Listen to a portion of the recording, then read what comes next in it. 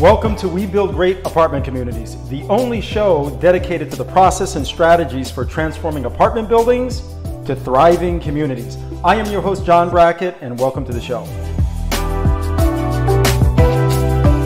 Hey folks, welcome to We Build Great Apartment Communities. I am your host, John Brackett, another great show here where we talk about different strategies that we can use to take average apartment buildings and turn them into amazing communities. I have another great guest. His name is Jason DeBono, and Jason is in the self-directed IRA space. So for many of you, that's going to ring your ears are going to start ringing right now. And for another portion of you, you may have heard of a self-directed custodian. Now you're going to learn a lot more about that, and I think more importantly, understand the value that not only that can bring to you, but for those of you that are operators, to your investors as well. So Jason, welcome to the show, bud. Hey, thanks so much for having me. You're very welcome. Hey, so let me introduce you as our guest. Jason graduated from the University of Central Florida, and you've been in this space now for about 15 years in the self-directed IRA space. So you served on both the board of you served as both Director of Business Development and Director of Operations for New View Trust Company, which is a self-directed custodian with about $1.4 billion of assets under custody. Now, in his role currently, you're corporate vice president, and you see the day-to-day activities of the company. Now, you've been, you get asked to speak a lot on different podcasts, and it sounds like different national events as well. And so it's my understanding that you also provide continuous education training for CPAs and attorneys and other real estate professionals out there in the marketplace. Now, I think one of the cool things that I see here that you're very actively involved in is Share the Love, which is an organization that provides wheelchair and mobility related services to those in need. So we're going to talk a little bit about that at the end of the show. I'm sure that'd be something that you really want to share with our audience. It sounds like a great cause. We've also funded a gentleman, and this was probably about 3 years ago, maybe more than that, about 4 years ago, very similar organization. And we did this, we sent him, I believe it was down to, it wasn't Argentina, it was, Central America. Oh man, what was the name of this place? I cannot remember the name of this place. It's going to come to me. Was it Playa del Carmen, I think it was, to go surfing? It was somewhere down in South America. And man, it was awesome to see the pictures once we got them back. We sponsored him. He had no idea who he was. We wanted to stay anonymous, but what an amazing, amazing time this kid has. What we did ask for were all the pictures, right? So they sent us all these photos. So when I saw that, it resonated with me. Anyways, just wanted to touch on that a little bit. I think it's a great cause. But hey, man, welcome to the show, and really excited to get into this conversation with you. Yeah, looking forward to it. A lot to talk about. So, hey, give us share your story and how you actually got into this space, right? Because it's a very unique niche. And, one of the things that I think, that I think will make this a great conversation is you're in a position where you get to see a lot of money moving around, right? So in an environment where there's a lot of uncertainty and people are always trying to figure out the next place to place capital, I always say, go find the money, right? Look for the money, figure out where the money's shifting. So talk to us a little bit about your background and how you got into this space. Well, it's always a fun story to talk about because it was a lot of certainly chance, circumstance, and I'd say a lot of luck. I think it's been, and there's very few careers, in my opinion, that can be equally as rewarding in your personal life as they are in your professional life. And being able to live vicariously through our clients and seeing, to your point, where money's moving and what they're doing in investment strategies is, really paid major dividends for me personally. But professionally, my story really starts right at the end of college. I was like most college kids, I was just trying to get my degree. I had a job working in retail, and I got to the point where I thought, man, I've got 1 semester or so of college left. Let me go out and find an internship or something. Sure. I'm looking for some experience. So I went to an internship expo that the university put on, and I met a lot of great companies. And I don't quite know what attracted me specifically, to go talk to their booth or whatever, but I do know I interviewed with about 5 or 6 companies, and, I'm here in Orlando, SeaWorld, and Callaway Golf, and, companies that are household names, and you know what they do and you know what their product is. But I remember getting to NewView, and I couldn't figure out what they did. I just wasn't 100% sure. I mean, here I am, a 20-something-year-old college student just trying to figure life out. I don't know what an IRA is or anything along those lines. So I called my dad, and really it was my dad's reaction and response that caused me to take the job. I was intrigued. It was a tiny company at the time. It was a startup. They were helping people buy unique assets and retirement accounts. And my dad told me kind of funny story is when I called my dad, he said, "You can't do that. You can't buy real estate in an IRA. I've asked my broker, and he told me that you couldn't do it." And so dad says, "No." I'm obviously more intrigued. So, I left that interview thinking, man, this is a tiny company that has a lot of opportunity. And I looked at my dad and thought, my dad is a, typical baby boomer. He's very middle class to lower middle class, never been rich and wealthy, never had financial advisors giving him all the scoop. But here's someone that wanted to do this, that always has bought and sold a couple of properties. His whole life, he's always owned multiple properties here and there, traditional, novice real estate investor. Right. And he's been told he couldn't do this. And so it was really exciting to get into this business and learn. And I've spent the last 15 years not only helping people take their retirement money and do what really the Main Street, brokerage house mentality has said no to. And it's been fun to watch people go out and invest in what they know and what they understand, and certainly living vicariously through a lot of smart clients has been a fun ride. Hey, I really appreciate the backdrop.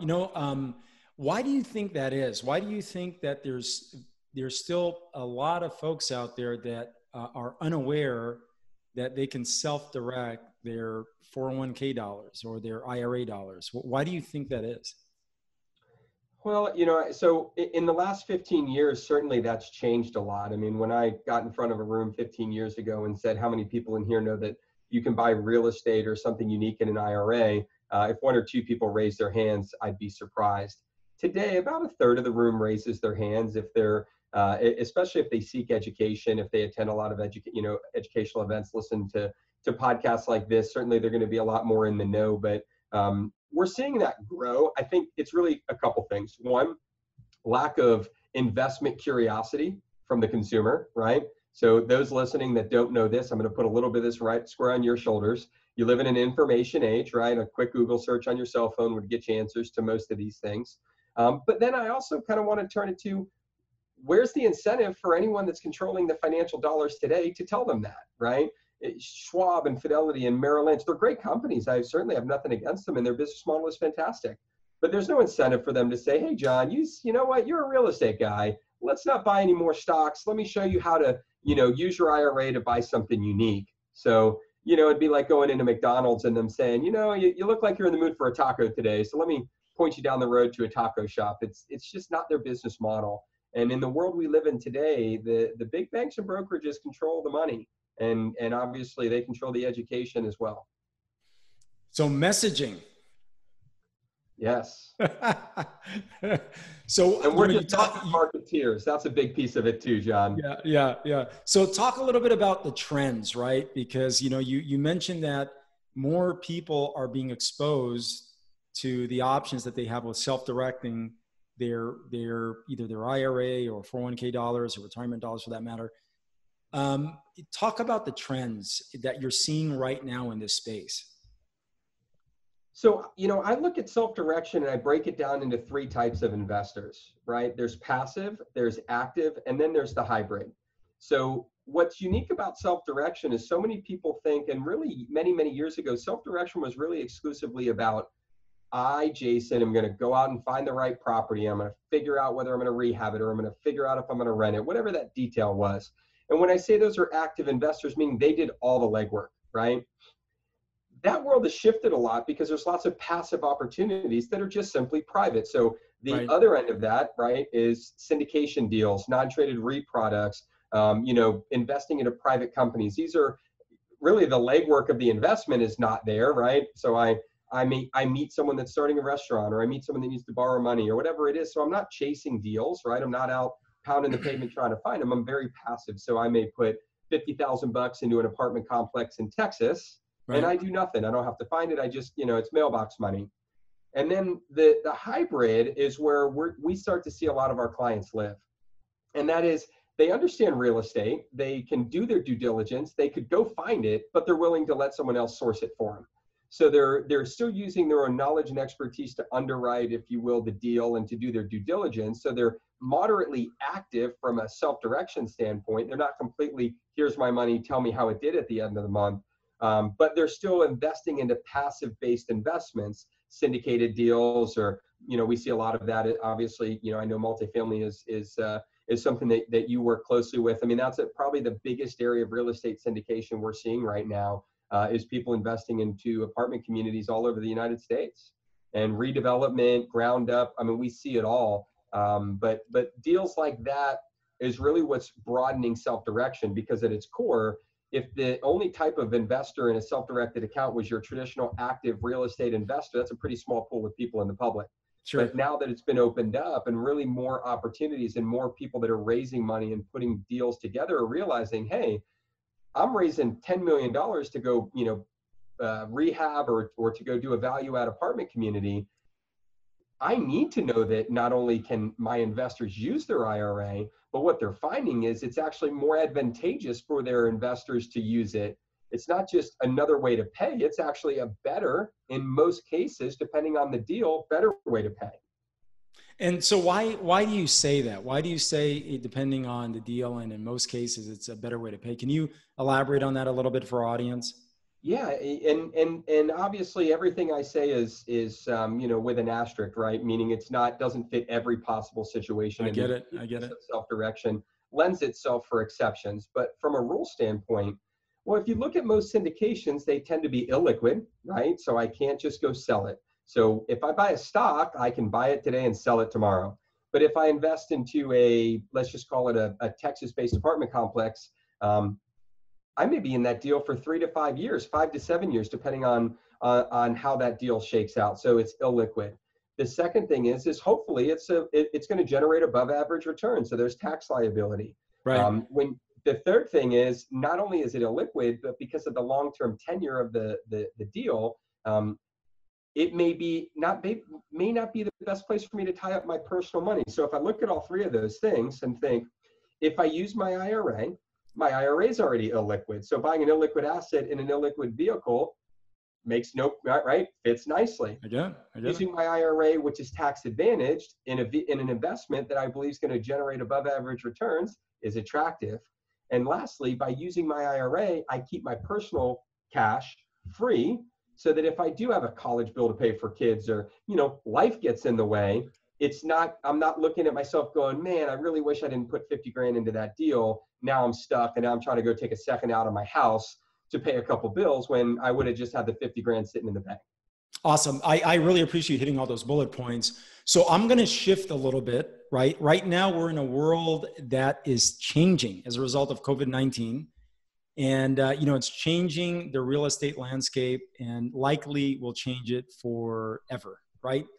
And so one of the things that I get approached on all the time is, hey, where are you seeing the opportunity? And my response to folks, and I actually shared a post that highlighted our strategy a little bit, because I didn't think many people really talked about different ways to find investments. I think the common theme that I hear out there is, right, chase job growth, chase population growth.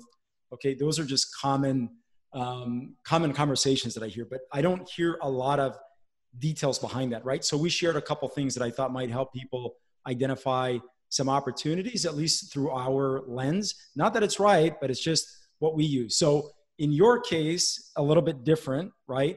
I always tell people, look, if you really want to understand what the opportunities are, you got to follow the money. But the other side of that too is, our philosophy has always been go in the opposite direction of the masses, right? Go in the complete opposite direction of the masses. So can you talk to us a little bit about where you see the money going now? Where are you seeing a lot of money being self-directed into? Because I think that'll give everybody some idea as to what's going on from the perspective of investors, right? How investors are seeing opportunity based on where they're putting their dollars.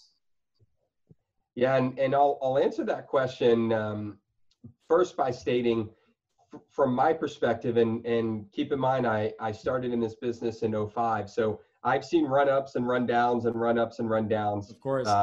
And there's cycles, and cycles happen in all investments. It's just the nature of investing. So I only say that, preface it with that, just so that everyone understands it's still a little bit early to understand where opportunity is going to be in this market, because we're in the middle of it. You really have two things, right? And being in Florida, you know, we've been the epicenter, right, of the pandemic a month ago or 3 weeks ago, and now, you know, things seem to be back to normal. So things can change very fast, right? And so we're in the middle of this pandemic. So there's a lot of unanswered questions. So, but we do have two things that we all have to be aware of. Number one is we have an economy, right? And that economy has ebbs and flows. And then number two, we have a pandemic. They're two completely different things. And I think in some unfortunate cases, people are kind of doing this with it, right? They're lumping the two together. And I think from an investment standpoint, you can't make pandemic investments without understanding what will happen to the underlying economy post-pandemic. They're two different things. So in every ebb and flow, there's winners, there's losers. We've seen this. Look at the stock market, right? There's certain stocks. If you bought Zoom pre-pandemic, you look like a genius, right? I mean, there's things, there's winners and losers. That's a good one, man. To tell you how bad of a stock investor I am, I sold Amazon, Apple, and Netflix, honest to God, just about at the very bottom. So, you know, but it was the best decision I made, because I just don't know enough. And so I'm not kicking myself now because they're all up. What's the long-term viability, right? Are they winners because it's a pandemic, or are they winners in the long term? So kind of getting back to the question, the opportunities that are presenting themselves and will presenting themselves probably are more short-term than long-term. You know, there's a lot of short-term disruption. I mean, if you're looking from the outside in the short term, man, it's scary to own commercial real estate. It's scary to be in anything that has rental. But that's largely due to moratoriums that have been put on foreclosure and rent. That's largely due to a shift in behavior to working from home.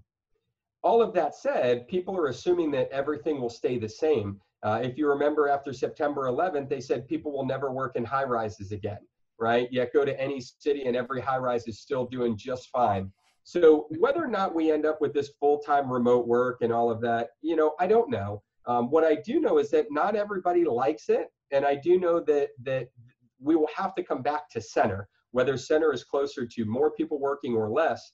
The second thing is real estate. Right now, you're seeing a lot of challenges in the real estate market, although you have lots of things that are fueling its growth.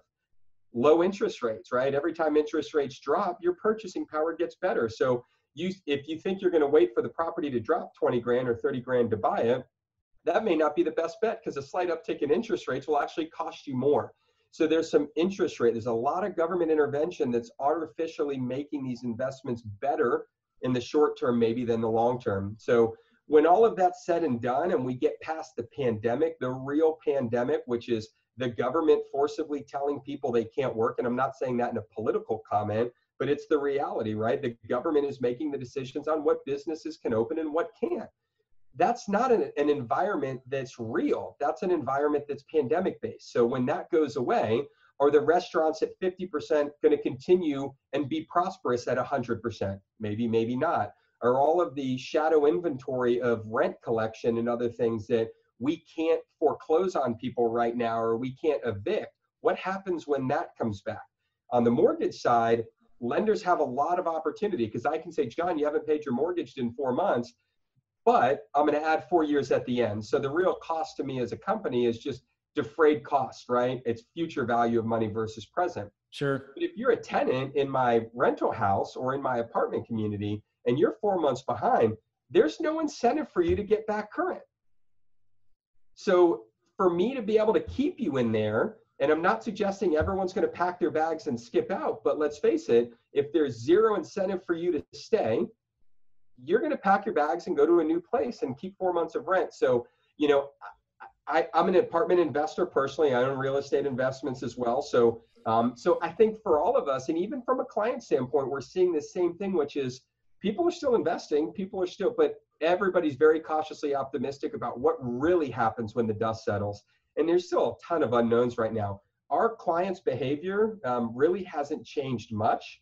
We are back to almost on every statistical category pre-COVID levels for all of our asset classes. So we haven't seen any major drop-offs where people stop buying something. We've seen a slight uptick in precious metals. We've seen more activity in cryptocurrency, as those tend to are kind of the new buzzword for hedge. But we're seeing a tremendous amount of real estate activity. And I think what you're finding is a lot of people that want to get out of real estate because they're worried about what the future holds, and it's creating some buying opportunities for those ready to get in. Okay, so let me unpack some of that a little bit, and I'm trying to think through how to ask this question. So, you talk about you seeing money shifting to precious metals, right? And usually in environments that can be potentially inflationary, you start seeing people buy real assets, or money shift to real assets. So here's a question that I've always been curious about as it relates to self-directed IRA money. There's always a lag in the economy, right? So anytime there's a decision that's made by the Fed, usually there's a lag. Once that decision is implemented, monetary policy is implemented, there's a lag. In many cases, the benefit of that lag we don't see until 6, in most cases 12 months, right? So how long is the lag from when you see, something happen in the market to where self-directed IRA money starts getting active again? Because that's the signal for more money actually being deployed, right? Investment dollars. Is it typically a 6-month lag? Is it a 12-month lag? Can you speak to that a little bit? Or is it more efficient than that, right? Is it shorter than that? So if you're saying, hey, John, we are back to where we were in February, to me, that's kind of interesting. Now, I don't really know what that data means, but it'd be really I think it'd be really valuable to understand, how quickly does this money move with changing times, right? Or with the market? Yeah, I wish I could put a nice answer on that. It's a really tough question to answer because the times that we're in are very unprecedented, right? I mean, let's just look at the stock market, for example, because the alternative market is all illiquid. Most of the behavior moves off speculation, right? So for example, if you were going to go sell something in real estate today, you would sell it based on your opinion of what's to come, not what just happened, right? You may be using today's facts, right? i.e., we're in a pandemic and there's a moratorium on eviction, so maybe I don't want to be in the real estate game. But you don't actually know what the end result is of those activities. There's a lag that we have to feel too. So part of that speculation. In the stock market, it's very weird because there's always an element of speculation, right? A new trade war, and so people are going, I'm a little bit nervous about that. Let's make some decisions. But we're all a lot smarter. There's a reason why when you open the finance page of Yahoo, they're telling you yesterday's news, not tomorrow's, right? Because you don't really know what happens till it's happened. The thing that's very weird about this market, and unprecedented to some degree, when things collapsed in 2007, 8, depending on where you start, where you end, it was pretty painfully obvious that we were headed downward. We didn't know where the bottom was, and we didn't know how long it was going to take us to get there. If you go back to early March, when the market tanked, dropped 35, 45%, depending on the indice that you read, it was like overnight. It seemed like it was like a week. And then all of a sudden, a month later, it's shooting back up. I mean, this V-shaped recovery, I read something that said the stock market's going up in the middle of a recession. And I thought, well, pick one. We can't be in the middle of a recession if things are going up like that. So there's a disjointment from reality. It's very unprecedented. And when I look at the market, it almost clouds the water even more. And it scares me a little bit. And I'm not a pessimist by trade, but when Tesla is valued at more than Walmart, I start to really question what kind of investment euphoria we're living in. Are we in a fundamentally sound investment environment where people are buying investments, or are people just buying based out of irrational motive? They've got money to invest. And I don't have to look farther than Tesla to know that a company with $365 million of net profit compared to a company with $18 billion of net profit, they're not even in the same zip code. And to suggest that the one that's worth the most is the smaller of the two, fundamentally things have shifted. Now, part of that's the way the world is moving. So to answer your question and kind of bring it back to it, We don't know. And when you add in the pandemic, if this was a traditional cycle where we saw stuff slipping and it wasn't a pandemic, I think we would continuing to be on a decline right now. And for how long, who knows? But I think it's probably, if I had to put an answer on it, 6 to 12 months, because people are starting to look now at what's transpiring and understanding what that behavior will likely become. And they'll wait a little bit to validate that, see a few more trends before they start making those decisions. And then the average investor will catch up that's about 10% of the investors. The other 80% are playing catch up to those 10% that are a little bit further out in front of everybody. Okay, cool. So yeah, that's how I would look at that as well, right? I mean, there's definitely a lag. It's usually 6 to 12 months. And it's really interesting that the money is chasing that lag or maybe helping to stay parallel with that lag. But you mentioned something really interesting. You talked a little bit about Wall Street. So I'm gonna contrast some of what you said. I'm going to play devil's advocate, okay? But also I'm going to contrast what you talked about to real estate, okay? And I think this is going to be kind of a fun conversation. So think about this, right? Very ironic that we're in a recession and, the stock market goes from 30% negative to now, over that, it made up ground and some, right? But very interesting that where those gains started to take shape was from all the debt now, or in this case, all the money being injected back into the market by the federal government, right? Essentially refinancing a lot of the more expensive bonds out there that were already at historically low prices. Right now, the money is almost free. So very interesting, right? Because now the way that I look at that and many others are looking at that is the markets are going up. So, right, more people buying equities as a function of more money out there that could be deployed at less expensive cost, right? So essentially, you refinance a relatively expensive bond at almost 0%, and there are your profits right there. I mean, it's just some of the craziest stuff I've ever seen, right? I mean, just some of the absolutely craziest stuff I've ever seen. But who's to say that those earnings now are going to get redeployed back out into the marketplace for additional investment, right? Either two things are going to happen. That money's going to get reinvested back into the companies, right? Plow back. They're going to get plowed back. Earnings are going to get plowed back into those companies or those equities, okay? Or those distributions are going to be made back to the investors. And in theory, the investors are now going to take that and redeploy that capital elsewhere. So what the market is saying is we see more of one of the two or both of those things happening, which to me is very interesting because in theory, most of that profit is happening as a result of a refinance. I mean, just right. Absolutely wild, right? Okay, so let's now contrast that to real estate. Okay, and you invest in multifamily real estate, and you are a investor. You've been in this space for a long time, so you have the probably the opportunity to be able to look at deals through different lenses, right? So when you contrast the equities market or the stock market to, say, for example, now real estate, what are the big, what attracts you to one versus the other? And then we'll start wrapping this up because we're getting towards the end of the show, but I think this will be a great conversation. Well, so I'm naturally attracted to real estate over equities. I always have been. I probably always will be. Because the guessing and underlying risk, in my opinion, is removed in real estate, and it's always an inherent risk in the stock market. I don't have the first clue what causes these investments to go up, why people are going crazy over Apple today versus 3 months ago, 6 months ago, 12 months ago is beyond me. Same thing with Tesla or any other company. I understand groups like Netflix and Amazon that are benefactors of this work from home, live right. from home, Zoom. So I can wrap my arms around those few companies. The other 95%, it's a fool's game, right? It's like blackjack. I don't know the next card that's coming. And so I don't mind taking some money that I'm willing to throw away and put it there, but I certainly don't want to put my hard-earned money on that table because I can't control the outcome.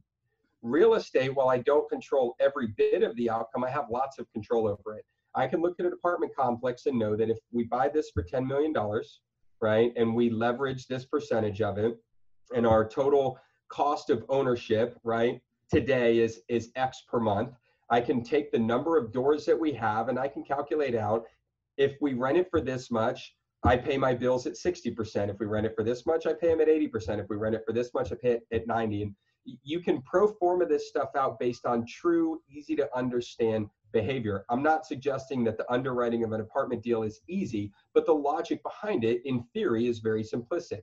How much can we rent it for? How much does it cost us to own? If people stop renting, what's the cost and risk to us? So from that standpoint, I can go in there and say, if the economy stays the way it is and everybody's making money and everybody's got a job, right? Then I can pro forma at 80+%, maybe 90%, right, and I can make money. If the economy goes to hell in a handbasket, or worse, a pandemic hits and 30-something million people are unemployed, likely those are people that are going to be in service industries and things that are apartment complex residents today. What's my occupancy till I'm at risk? And I can always increase occupancy by reducing cost. So I always have a way to continue to sell my product. Now, it doesn't mean I can make money forever. I may take losses, but I know what that is going into it.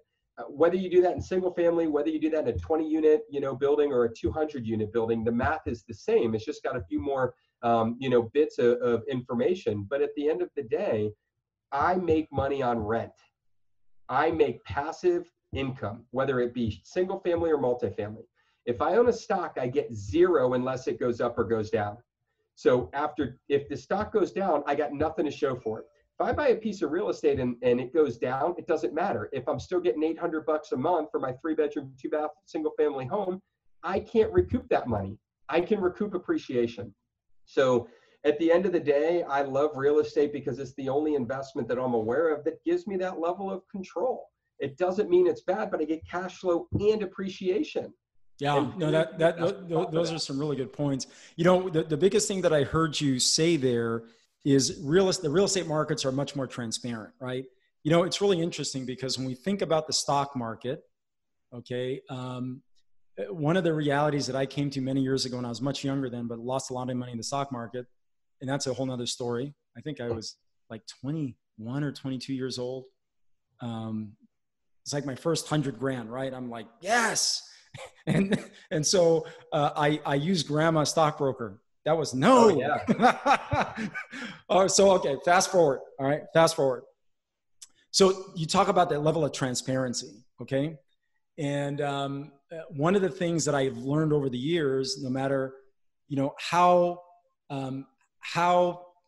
I looked at this, I had to come to the reality that, me investing in a stock into a company, okay, that's traded on Wall Street, compared to $1 billion hedge fund, we just are going to have our levels of information are going to be very different, right? Because they can sit someone on the board, they're in those quarterly meetings for a reason, right? They have a lot of influence, and typically their ownership of that company is much larger than mine's going to be. So the level of transparency is very different. Now, in the real estate markets, though, to your point, a much more transparent, right? And, people are going to argue this all day long. I have a very different view of this, that the reason for that is a lack of inefficiency. I totally disagree. I think, if the market is transparent, it's just transparent, right? And so real estate markets, I think, a lot more transparent because of what you talked about earlier, just the ability to be able to influence more variables, okay, as an investor. Whether you're a big investor or a small investor, the point there being is if you have ownership in a real estate investment, so long as you have good management with good reporting, the level of information is relatively the same, or meaning it's more transparent in the real estate world. Would you agree with that? Oh, without a doubt. And transparency also is coupled with ability to comprehend and understand. Right. The average lay investor can understand what rent is, what a mortgage payment is, what repairs are. It's common nature. We already live in real estate. Can you understand or comprehend, how Microsoft earns money and what their price earning ratios are and all these things and market cap? They just get very difficult for the average investor to understand. So you mean 1 + 1 = 2? It seems like it should, and when I do math, that's how I like it to work too. But yeah. or do you want to do you want to get into the complex explanation around synergy? 1 + 1 should equal 4. Right. I'd rather stick with the 2, right? I'd rather stick with the 2. Well, hey, bud, Jason, you've been a tremendous guest, and this has been a great conversation. I know it's going to add a lot of value to a lot of folks out there. And for those that are not aware that you can actually self-direct your 401k, your IRA for that matter, I'm sure now the wheels are turning, and many people are going to start looking to that as a possibility for continuing to build and expand their wealth. So I want to thank you for participating. Before we ask our audience or ask you to share your information, do you have one question that you'd like to ask me that you feel may add value to our audience at this point? Yeah, I guess, just at face value, I'm asking this for me as well, and I'll assume the audience is thinking the same thing, but what's the number one thing that you look for in a real estate deal? Let's see. That's a great question, because there could be a couple things. But okay, let me share this from the viewpoint of a buyer, right? Me acquiring the property, looking for a reason why I should purchase thing to hold, okay, and to operate. All right. The number one thing I look for is a problem to solve. That's the number one thing. Okay. If there aren't very many problems to solve, or if there isn't a problem to solve, to me, I equate that to very little opportunity for me to add value. And in a world where, and I just talked about this the other day, where investors have options, right? I have an opportunity cost of capital, just like a bank does, just like another investment company does. I look for the best opportunity through which to place our capital, right? Meaning my capital alongside my investors' capital. And so for me, I always gravitate towards, when I'm having conversations, an understanding that there's a problem for me to solve inside of that deal, which usually equates to more upside, more opportunity, et cetera. Well, I love that. I absolutely, I've never heard that before. So thank you for giving me that to the feedback. I'm sure your listeners as well probably can use that. That's powerful. Very, very powerful. I appreciate that. And when you think about it, right, you think about the greatest income earners in the United States, it's because they've solved some very complex problems. Right now, yep. There's always a balance between knowing where and how to spend your time solving problems. So what we do, and what I spend a lot of my time doing, is figuring out that balance, right? Making sure that there's a problem we can solve that will get a good return on our time, energy, and money. I love it. That's the idea. Well, hey, bud, you've been a gracious guest. Great information. Jason, how do people get a hold of you if they want to reach out and learn a little bit more about what you folks do? So the easiest way is really to continue kind of your educational journey into self-direction is to visit our website, newviewtrust.com. It's Newview with a U, NUVIEW trust.com. On that website, you'll find obviously plenty of information, but there's a blog section there I'd encourage everybody to go click on. And there's just a tremendous amount of content, educational content that you can find there, videos. We do a lot of webinars and a variety of subjects. So that'd be by far the best place to go if you want to get to me directly. My email is J for Jason, DeBono, my last name, DEBONO, @newviewtrust.com. Awesome, bud. Thanks again for being just a great guest, and for the willingness to share your insights. I found all of them very valuable, and I know our audience will as well. So I will talk to you soon, but I look forward to your continued success. Thanks, John. Really appreciate it. Good to be here. Clarity of purpose creates our greatest competitive advantage. When we transform apartment buildings to thriving communities, we improve how people live and create assets with high profit margins. Don't forget to subscribe, like, and share this up with a friend. I'm John Brackett, bringing you things you can implement right away.